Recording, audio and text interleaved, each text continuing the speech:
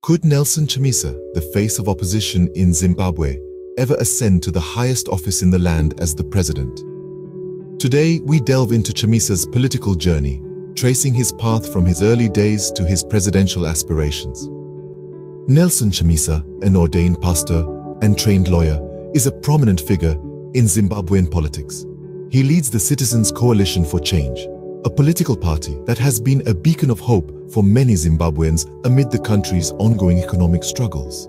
Chamisa's political journey began in earnest when he was just 25 years old, making him the youngest member of parliament in Zimbabwe. His rise was meteoric, and he soon became a cabinet minister, showing his knack for leadership and resilience.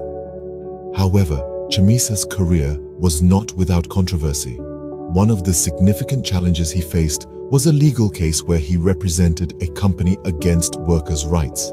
Despite this, Chamisa remained undeterred, proving his tenacity and commitment to his political career. In 2018, Chamisa challenged incumbent President Emmerson Mnangagwa in a closely contested election. Although he lost, Chamisa alleged voter fraud, further cementing his position as a formidable opponent to the ruling party. Fast forward to today, Chamisa is once again vying for the presidency. His campaign promises of macroeconomic stability, a $100 billion economy, and 2.5 million new jobs resonate with many Zimbabweans. However, his run is not without challenges. His campaign has been marred by accusations of security agent attacks and police restrictions on rallies. Despite these hurdles, Chamisa's potential presidency could be transformative for Zimbabwe.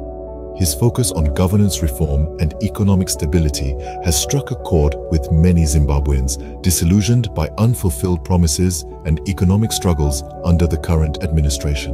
To summarize, Nelson Chamisa's political career has been marked by resilience and determination. His journey from a young parliamentarian to a presidential candidate is a testament to his potential to lead Zimbabwe. Despite the controversies and challenges, his campaign promises and focus on reform and stability have garnered significant support, particularly among the youth. Whether Chamisa will realize his dream of becoming one of Africa's youngest presidents remains to be seen. However, his journey thus far paints a compelling picture of a man who could potentially shape the future of Zimbabwe.